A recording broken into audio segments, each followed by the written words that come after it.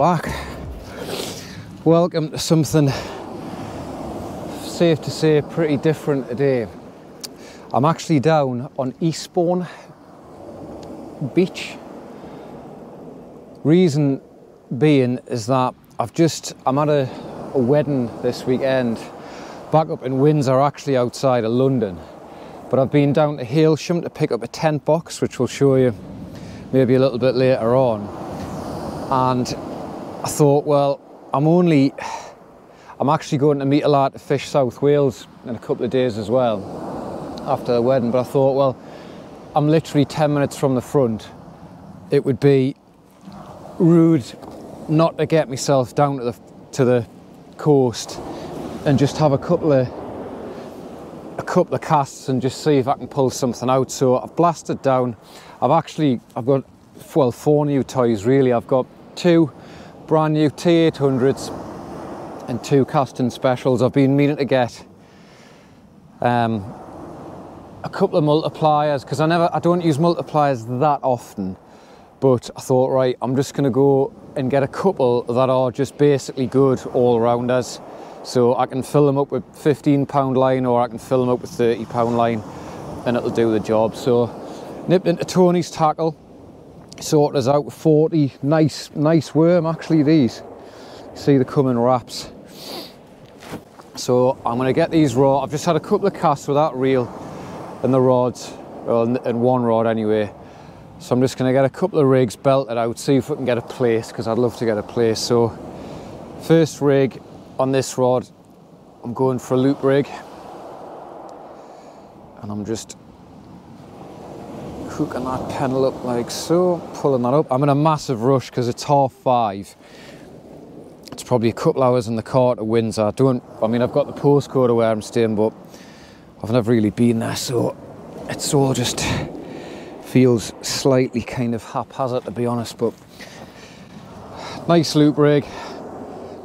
The nice lug those, actually, 6-ounce gripper.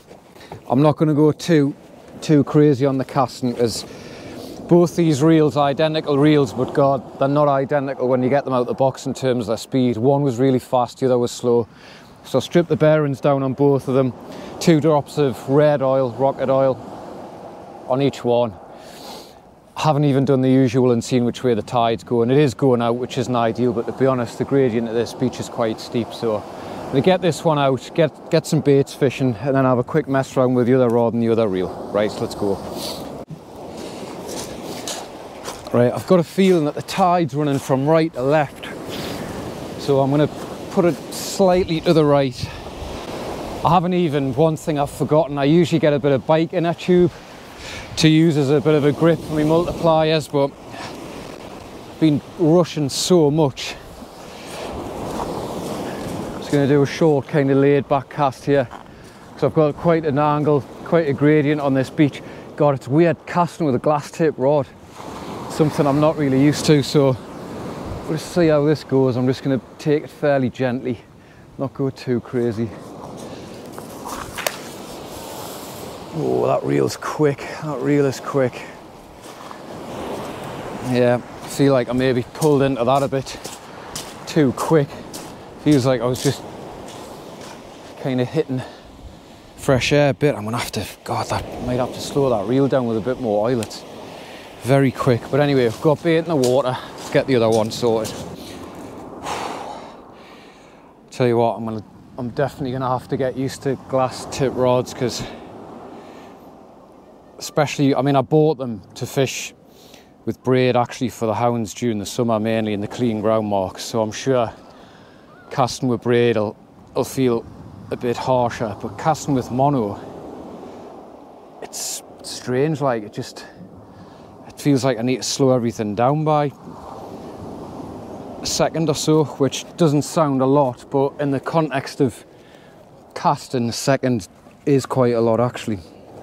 So what I'm doing, other than getting my fingers covered in iodine from these worms, which is going to be interesting when I'm sat at a table full of strangers at a wedding tomorrow, they're going to think I'm a right wrong'un. But basically I've got that other rig was a loop rig, 2 hook loop rig. Why is it that people always go right next to you when you're fishing? There's nobody on this beach, literally nobody. Anyway, this is a 2 up, both pennel. I'm getting 2 of these worms on. Tony's given us 40 worms, but I'm gonna have to fish quite hard to get through them because I haven't got that much time. So I'm just getting both of them on. These are cracking Plaice baits, these, like, really nice. And a little clip that I like to use, it's probably one of the most old school.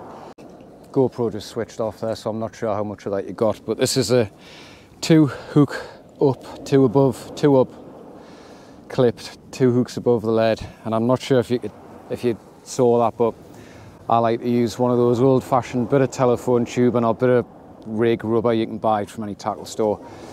Just nick that little bit in with a pair of pliers. When you cast, it'll stretch and that'll automatically just come off, so you can just pull that down dead easy. And the beauty about these is if you have to cut your hook length because it's in a fish or you get snagged or you just need to tie a new snood on because it's got a bit worn, you don't have to be precise because that'll just move and it's perfect. Right, I'm just going to give this one a bit of a flick. We'll get this one out, and then I think, to be honest, I'll wind that other one in. So that's the rig. 2 hook, clipped up, 6 ounce sinker. Just going to give this a light flick. Another just fairly short drop, just another little laid back. Just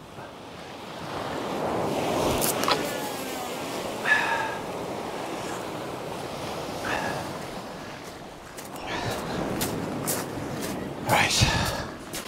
Tides drop quite a lot. We're on a set of pretty big tides at the minute, so I'm just going to let plenty of line out and just let the sink and the mono do its job. It's quite windy, but the beauty of these groins is the beach there is probably 3 foot above, so I can just get tucked in. I've got about 4 foot of clearance coming above my head, so it's quite pleasant actually. Feel my gear getting pulled quite quickly there. So, of course, the beauty with these glass tips is that they just sit nicely in the tide. Our other one's gone quite slack actually. Let's just investigate that. Right, let's see if we've got anything here.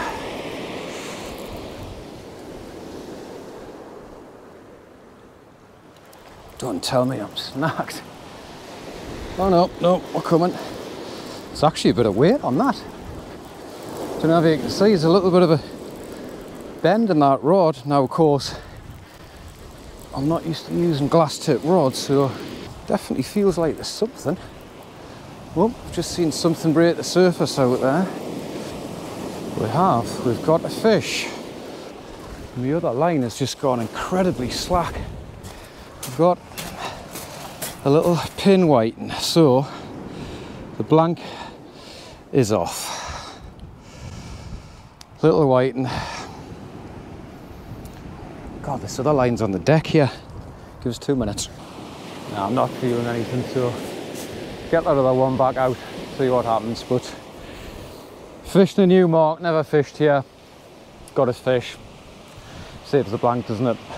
Right, as you can probably see, I've moved a bit further down the shore. So second rig, again, loop rig. I like to have my hooks nice and close to each other so both the baits are close and streamlined.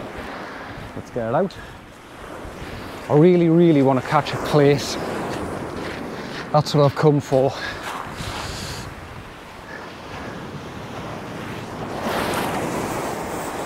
Very short laid back cast.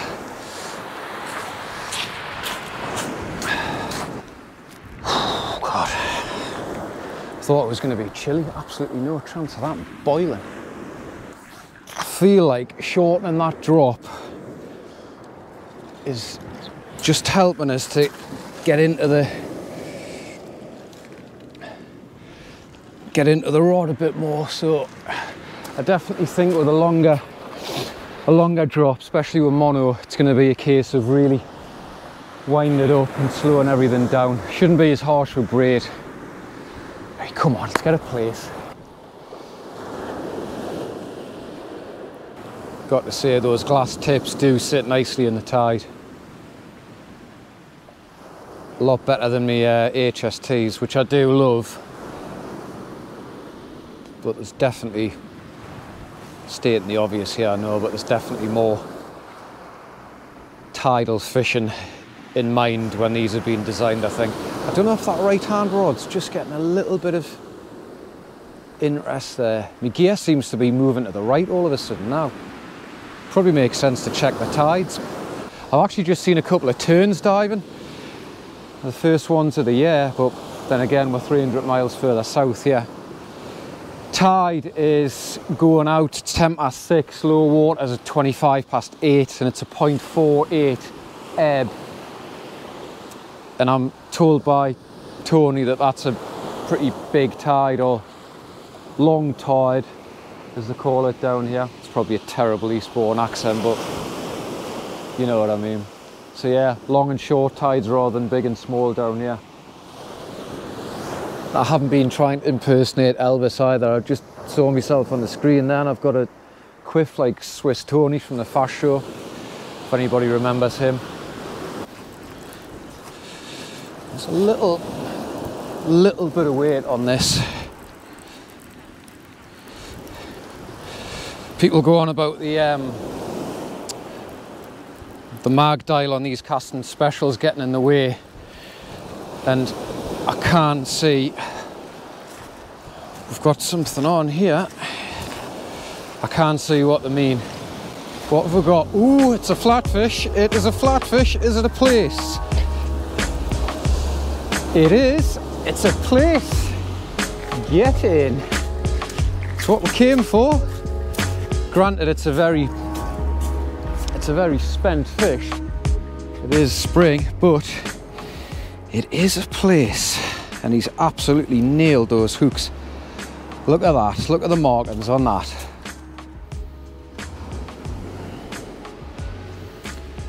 Brilliant, eh? It's a long time since I've caught one of these, and that's what we came for. Very, very thin fish.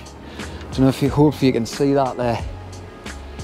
Really, really thin, totally spent. He's absolutely nailed those hooks as well, so try and unhook him with minimal damage, but yeah, I'm very, very, very happy with that. On the new gear as well, new mark, never fished here. Nice one, Tony sorted us out with a bait. Really pleased with that. Right, let's get this fella back. Come on, off you go, mate. Yep, he's away. So the hooks I'm using are very, just pull that out, pull that off. Very small, size 1/0s, fine wire, Aberdeen, pretty long shank. And I think for this, I'm just gonna put a single worm on, because I've been putting 2 worms on each hook, but I've noticed I am burning through them a bit actually, so I'd rather have plenty sent out there, because I've not, as I say, I've not got much time, but and that is pretty much it. Perfect little Plaice bait. Right, let's get this one clipped up, and you can see there the clip's moved up the main line. Just push that down a couple of inches, clip that on, pull it into place, and it just keeps it neat while you cast. That's a sort of item you used to see in sea angler about 25 years ago, but like a lot of things in fishing, sometimes simple is the best way, and if it works, don't change it.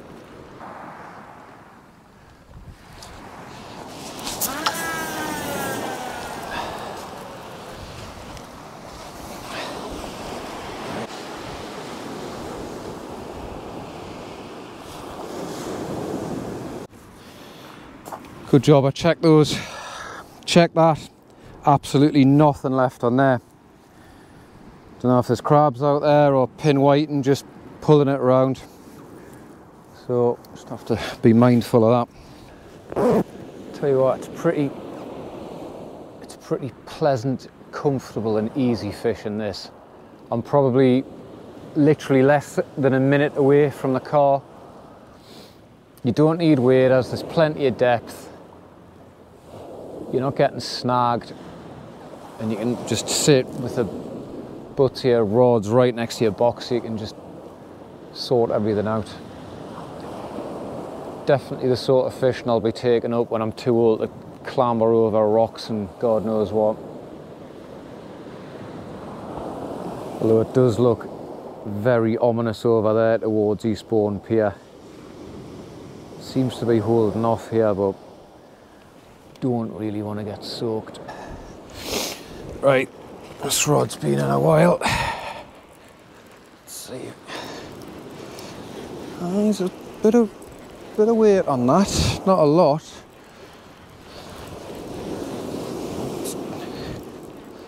It's definitely some weight. What have we got? Yep, there's a fish on. In fact, I think we've got a bit more than we bargained for, yeah. A lot more than we bargained for, because we've actually got a double shot of Plaice. Well, how about that, eh? That bottom one's a better fish. Look at that. Just hooked in the mouth as well. Lovely. A slightly smaller one, but that's a better fish, that bottom one there, definitely. Marvellous.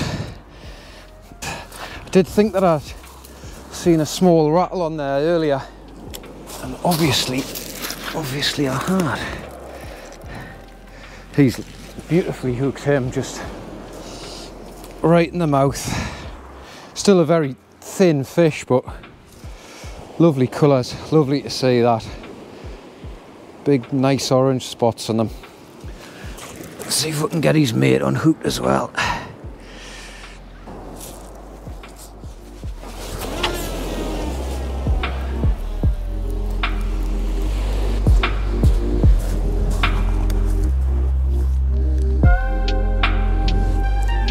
Crosswind coming over my shoulder now. There must be a bit of sort of mud or something out there, because it's taking a little bit of force to get me to break me sinkers out, but it's possibly also why there's a bit of Plaice out there as well. Tony did give us some directions and I think I've followed them, and seems to be paying dividends. Right, time is really beginning to tick away here. We've got a little bit of weight on here. I think each rod's probably going to have one final chuck. Oh, definitely got something on here.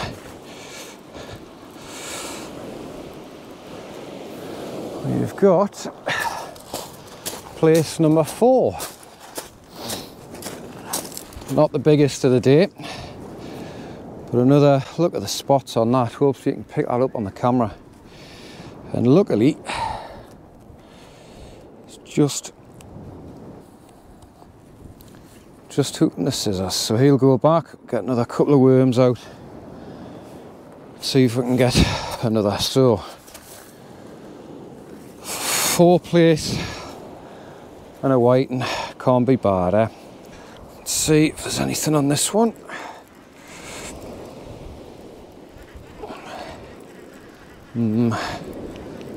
Possibly not this time. Well, I was wrong. There was something on, tiny little pin whiting. So that's 2 of these we've had, and 4 Plaice. And get 2 more worms on, and then I'll have to split. Just lip hooked, I'll get them back. I've got to say, even though it's all been a bit rushed and 100 mile an hour and it's about to rain and get dark, I love fishing new places that I've never set foot on, where you just turn up, fish and see what happens. It's obviously easy to say that when you're catching a few fish, but there's nothing quite like the buzz of fishing somewhere new, for me anyway. Part of the reason I bought that tent box, actually, just to be able to get away and shoot off wherever. It was, I have to admit, inspired by Nathan, Slippy Limpets. I was away with him last year, and he had one. I was like, that looks very, very convenient. It is getting dark. What time is it? 10 to 8. I'm going to give these another 5 minutes and then I'm going to wrap up. But it's been a really enjoyable session. Feels like a massive bonus considering at 5 o'clock I nearly didn't bother, but glad I did. Right, the lights have just come on along the prom here. Oh, looks very nice, but it's getting dark and I haven't got a headlight. There's like a sort of drizzle as well. Nothing on this. So I'm going to quit while I'm ahead and shoot. Right, that's it. Final whistle is blown. I don't think we've got anything on that. Right, well, nothing on that one. I don't know this place at all, but I suspect the tide dropped too far. It's about 80-90 yards out. I'm seeing white water. There's obviously a sandbar, which is maybe where that mud's been stirred up, so possibly a high water shot. Anyway, it's been a great little bonus session. I did fancy coming down trying for a place. I've managed to do that. Tony at Tony's Tackle. Tony Kirridge sorted us out with some cracking lugs, so cheers Tony. Quick, short and sweet session. Cruising the new gear, 4 Plaice, 2 whiting. It's been good and it's just about to start raining right as it's getting dark, so I'm going to wrap it up. As always, hope you've enjoyed. I certainly have. Thanks for watching. Tight lines. We'll see you in the next one.